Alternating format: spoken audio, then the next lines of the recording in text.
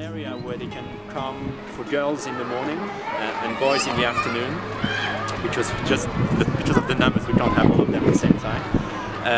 And it's a space for them not just to learn, to get an education, but also to be kids again.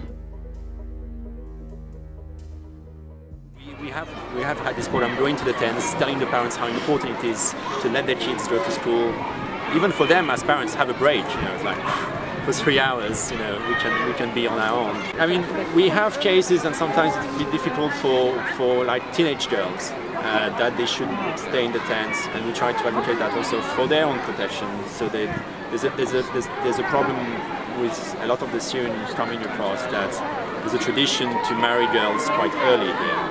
And you've seen the camp teenage girls that are pregnant, 15-year-old, 16-year-old girls that are pregnant. So you'll see less teenage girls here, but the younger ones, they're very keen having them in school. I speak to a lot of kids here who are 10, 11, 12, and it's quite scary how mature they are, because they've been taking a lot of responsibility, taking care of their younger siblings, maybe sometimes taking care of the mother, maybe because the father is not here anymore, he went back to Syria for various reasons.